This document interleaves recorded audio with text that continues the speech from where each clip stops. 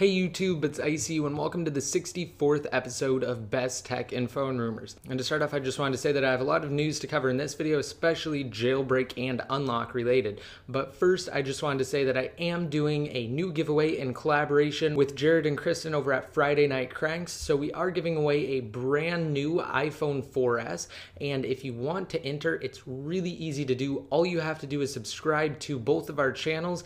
And if you want to gain entries, simply rate up our videos, favorite them, and leave a comment down below in the comment section with the phrase FNCICU iPhone. Once you do that, you will be entered into our giveaway to possibly win the iPhone 4S. And remember, you can do this multiple times on our new videos. Also, we will be launching a website soon that will have more ways for you to actually enter the giveaway. So with that said, we're going to move on to all of the jailbreak and unlock news. And first up, we have the Chronic dev team with their Crash Reporter. Now, it's a relatively new utility that is made to run alongside iTunes, and essentially your device saves crash reports, which are instrumental to the development of jailbreaks because they contain valuable data that can possibly lead to a jailbreak exploit. So instead of having it send the crash reports to Apple, basically what their Crash Reporter utility does is it sends it to them instead so that they can analyze the information and again possibly find new jailbreak exploits that they can implement into future jailbreak utilities. And building on that, POSIX Ninja, one of the main members of the Chronic dev team,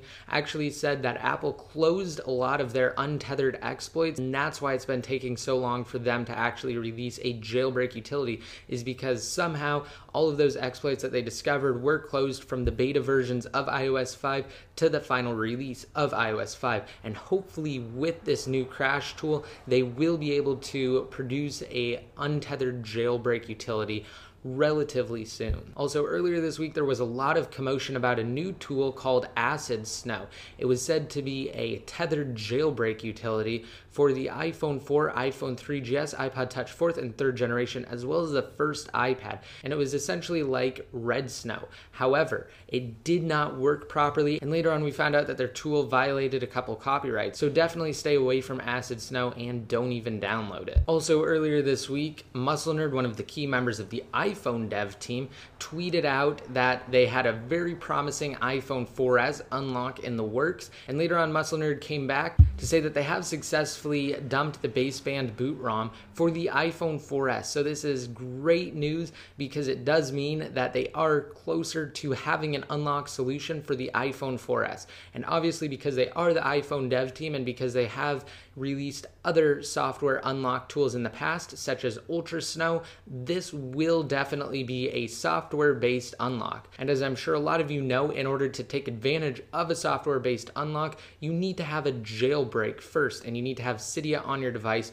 with root access to the device so you can actually use that software unlock. So basically what that means is that if they're planning on releasing an unlock for the iPhone 4S sometime in the near future, they need to release a jailbreak first, or a jailbreak utility needs to be available first for the iPhone 4S. And judging by what's happened in the past, I highly doubt they're going to use a hardware-based exploit for the iPhone 4S, so that means that they're most likely going to use a userland-based exploit. So basically that means that when the jailbreak is finally released, before the iPhone 4S unlock is released, it will be an untethered jailbreak, and it will most likely cover all of the other devices that are currently out, including the iPad 2. So that pretty much wraps up our jailbreak and unlock related news for this video, but what's somewhat related to that is that Apple released iOS 5.1 Beta 1, and if you want to get all of the changes and new features, then you can check out the post that I have down below in the more info. And actually, inside of iOS 5.1 Beta 1, new devices have been discovered. So basically, when Apple lists devices, they reference them by number. So for instance, the Wi-Fi model iPad 2 is referenced as the iPad 2, 1. Now they did discover an iPad 2, 4, which most people are assuming is a Sprint iPad,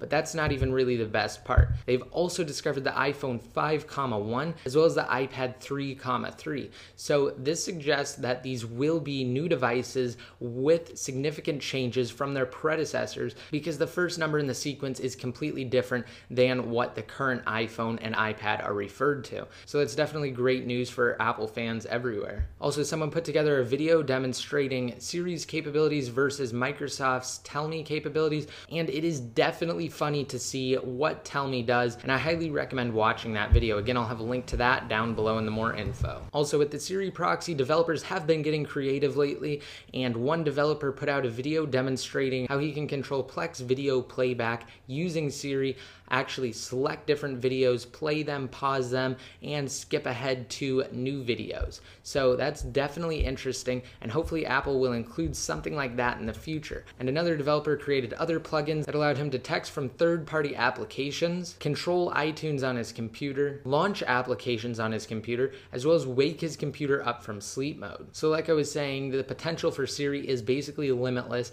and it will really be interesting to see what Apple does with Siri in the future when new devices are released. Also, something was released to Cydia called Sirius that allowed users to get Siri dictation on their older devices. However, it was removed due to legal reasons. Also, Microsoft released a new website that allows users with an HTML5 capable web browser to basically get a demo of the Windows Phone 7 OS. And it's definitely something creative that Microsoft is the first one to actually do in the mobile phone market, and it is really interesting to actually see how well it works and to get a feel for the Windows Phone 7 OS on another device such as an iPhone or an Android-based phone. However, I'm sure a lot of you can agree with me, the Windows Phone 7 OS isn't quite up to par with iOS or Android even. But again, it's definitely a great demo, and it's definitely a great tool to try and get people to switch over to the Windows Phone 7 platform. And finally, I did an Infinity Blade 2 pre-release overview, and I also did a video for Infinity Blade 2 that basically gave you guys a overview and a quick review for it. So if you guys want to check those out, I'll have links to them down below in the more info. So I hope you guys liked this video. Just remember to rate it up, favorite it, and also hit that subscribe button to be notified every time I release a new video. Also, I will have links to my Twitter accounts and Facebook fan page down below. Just be sure to follow my Twitter accounts and like my Facebook fan page to be updated more often. And links to everything I talked about in today's episode will be in the more info. And until next time, this is ICU signing out.